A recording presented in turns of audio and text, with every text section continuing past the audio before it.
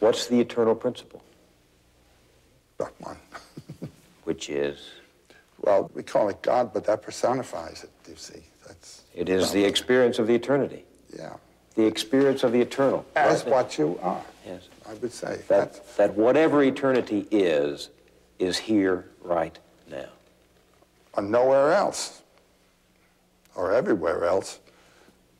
If you don't experience it now, you're never going to get it. Because when you get to heaven, that's not eternal, that's just everlasting. Heaven lasts a long time. It's not eternal, it's everlasting. I don't follow that now. The eternal is beyond time. The concept of time shuts out eternity.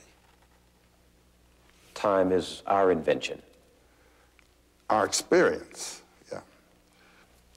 But the ultimate, unqualified mystery is beyond human experience. It becomes inflected. As they say, there is a condescension on the part of the infinite to the mind of man, and that is what looks like God. So whatever it is we experience, we have to express in language that is just not up to the occasion. That's it. It's That's inadequate. what poetry's for.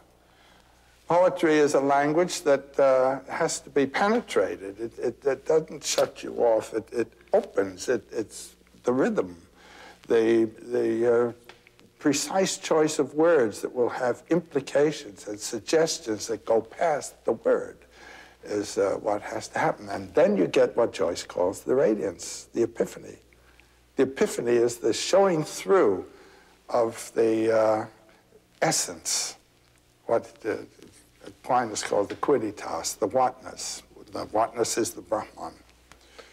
Why do you think it is there is in so many people this deep yearning to live forever, to secure my place in heaven? When you realize what heaven is, I mean, in the works of such a person as Thomas Aquinas, it is the beholding of the beatific image of God, which is a timeless moment. You know, time explodes. So, again, eternity is not something everlasting. And you can have it right here now in your relationships. I've lost a lot of friends, my parents and all. And a realization that has come to me very, very keenly is that I haven't lost them. That that moment when I was with them had an everlasting quality about it that is now still with me. What it gave me is still with me. And there's a kind of intimation of immortality in that. Do you see what I mean? Now, there's a wonderful work of Schopenhauer's. He says, when you reach a certain age, and he wrote this when he was, say, in his 60s or so, and look back over your life, it seems to have had an order. It seems to have had been composed by someone. And those events that, when they occurred, seemed merely accidental and occasional and just something that happened, turn out to be the main elements in a consistent plot. So he says, who composed this plot?